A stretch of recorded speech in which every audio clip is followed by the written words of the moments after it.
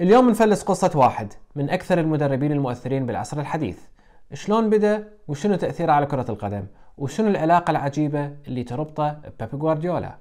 ونشوف واحد من الأمثلة القليلة بكرة القدم اللي يكون النجاح ما له علاقة بالفوز والخسارة والألقاب والإحصائيات. أهلا وسهلا بكم.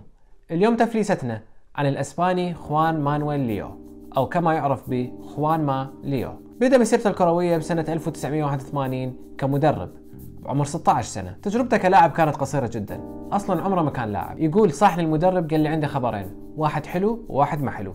المحلو رجلك على الطوبة، الحلو وقفتك بالملعب حلوة، وجودك بين اللاعبين إيجابي ويريدوك تبقى وياهم. فانتقل للتدريب وظل ينتقل بين أندية الفئات العمرية والدرجات لحد ما حقق أول إنجاز له ويا نادي سلامانكا الأسباني، وصعد بهم من الدرجة الثالثة للدرجة الأولى خلال 4 مواسم، وصار أصغر مدرب بتاريخ لا ليغا بعمر 29 سنة، هذا عام 1995. برز ليو كأحد المدربين الواعدين بأسبانيا، وكان عنده شعبية عالية عند الجمهور، وتكتيكيا كان عنده اهتمام أو نقدر نسميه هوس بدراسة الخطط والتشكيلات. وفي يوم من الأيام ليو كان يلعب بخطة 4-4-2 الدايموند الجوهرة، وشاف إذا رجع المهاجم الثاني وسط ويرجع لاعب ارتكاز ثاني راح ينطي الفريق حركية أكبر بالهجوم، ويطبق ضغط متقدم على دفاع الخصم، وتوزيع أفضل للمهاجمين مساحات الملعب.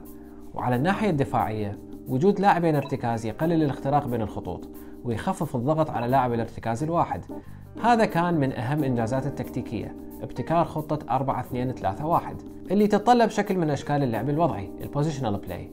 الخطة ابتكرها بداية التسعينات من كان عمره 26 سنة، وانتشرت بالألفينات، وشفناها بفرق مثل توتنهام بوشيتينو وانجلترا ساوثجيت وبايرن ميونخ هانز فليك، وشفناها ويا ميلانو ويا بيولي موسم 2022 موسم الدوري. نرجع لقصتنا ويا ليو. هذا التميز التكتيكي مو دائما كان يبين بالنتائج. سلامانكا نزل للدرجة الثانية ورا موسم واحد فقط، لكن ليو بقى بالليغا وانتقل لتدريب نادي ريال أوفيدو عام 1996 وبقى موسم واحد فقط. لكن بهذا الموسم صارت واحدة من أهم المباريات مسيرته التدريبية، مباراة أوفيدو ضد برشلونة. كانت مباراة ندية ولاعبين أوفيدو شكلوا خطر مستمر على دفاعات برشلونة، والمباراة انتهت بفوز صعب لبرشلونة 4-2. لكن مثل ما قلنا الفوز والخسارة مو موضوع قصتنا اليوم. بعد المباراة واحد من لاعبين برشلونة راح على ليو وقال له هارد لك كوتش، لعبت مباراة ممتازة والله أنا سامع عنك هواية وأريد أتواصل وياك أسمع أكثر عن الخطط والأمور والاستراتيجيات. أكيد وليدي أشرف بيك، فاليوم تعال يمنا ونسولف. هلا بيك. يعني هو ما قالها هيش، بس يعني هو أعتقد هاي الطريقة. على العموم من أول أيامه كلاعب بيب جوارديولا كان مشروع مدرب، شخصية قيادية وعنده اهتمام أو نقدر نسميه هوس بدراسة الخطط والاستراتيجيات والتكتيكات، وهذا واضح من انطباع المدربين اللي تعاملوا وياه. يعني لويس فان خال مدرب برشلونة من عام 1997 إلى عام 2000 ذكر عنه كان شخصية متميزة، قيادي في الملعب، كابتن حقيقي، يفكر بما يحتاجه الفريق ككل وليس فقط ما يتطلبه مركزه في الميدان. أما عندما نناقش خطط وتكتيكات كرة القدم كان بإمكانه أن يتحدث لساعات. منحته شارة الكابتن حينها وكنت أتوقع أنه سيكون مدربا. أما مساعد فان خال بوقتها جوزيه مورينيو قال عنه منذ دربته عندما كان لاعبا كان بالفعل مدربا على أرض الميدان.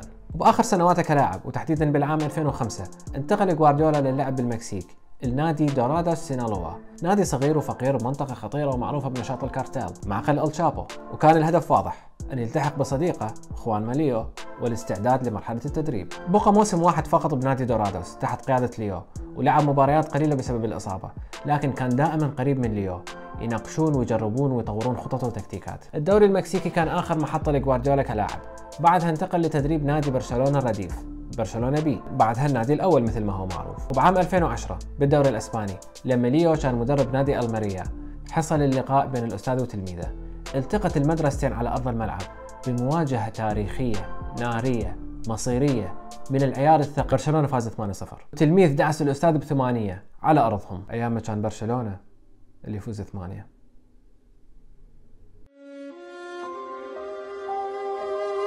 النادي أقال ليو بعد الخسارة، بس عادي ما يهم، الفوز والخسارة مو موضوع قصتنا اليوم. ليو بقى 4 سنين ورا تجربة الماريا بعيد عن الملاعب، وراها درب بكولومبيا وصار مساعد للمدرب خورخي سامباولي بتشيلي اللي اخذوا بطولتين كوبا امريكا متتاليه. وراها راحوا الاشبيليه هو وسامباولي، بقى موسم واحد فقط. وراها رجع لكولومبيا، وبعدين راح لليابان، منك مر على الصين هم سوى له شغله سريعه، يعني فرفر هوايه. وعلى الجانب الاخر جوارديولا انطلق مسيرته التدريبيه المعروفه من برشلونه، البايرن ميونخ، المانشستر سيتي، وما يمر موسم اذا ما يفوز ببطولتين او ثلاثه. وبال 2020 بعد مغادره مساعد المدرب ميكال ارتيتا لتدريب الارسنال، وقع اختيار السيتي وجوارديولا على خوان حتى يكون بجانب بيب على الدكه يناقشون ويتفلسفون بالخطط. وبعد مسيره 40 سنه و20 فريق، ليو يجني ثماره ويكون جزء من الجهاز التدريبي الواحد من أفضل الفرق بالعالم. مساعد التلميذة واحد من أفضل المدربين بالعالم. مسيرة إحصائيا فاشلة، لكن بالنسبة لليو تعريف النجاح مختلف.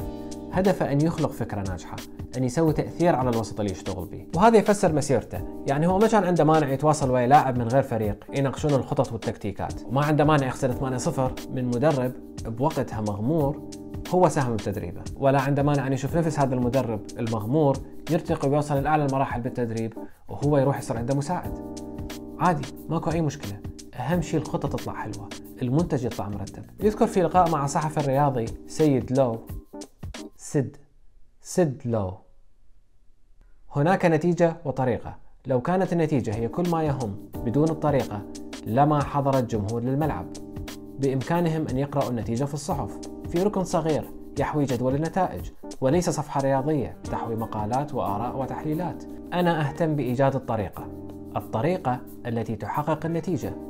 هناك مدربين تحفزهم الألقاب، أنا تحفزني المباريات. وعلى الجانب الآخر هذا ينطينا فكرة عن عقلية جوارديولا. ما كان عنده مانع أن يتواصل ويا مدرب جديد ما عنده إنجازات تذكر، هو ابن برشلونة وخريج لاماسيا ويوهان كرويف، صولات وجولات بالدوري الإسباني ودوري الأبطال. ولا عنده مانع يروح لوحدة من أخطر مدن المكسيك يلعب بأجر رمزي حتى يتعلم ويستعد لمرحلة التدريب. ولا اهتم لكلام الصحافة لما ظلت تقارن وتستهزئ بالأستاذ اللي خسر من تلميذه 8-0 وقال: ربما لو تبادلنا الفرق ذلك اليوم لحصلت نفس النتيجة.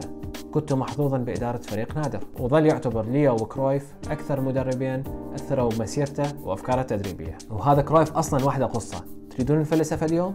كتبوا لنا بالتعليقات. وعن دور ليو الحالي بمانشستر سيتي، يذكر بيب: يرى أشياء قليلون في العالم ومن بينهم أنا يستطيعون رؤيتها، إنه يجعلني أكثر هدوءا لكي أفهم الأمور بشكل أفضل.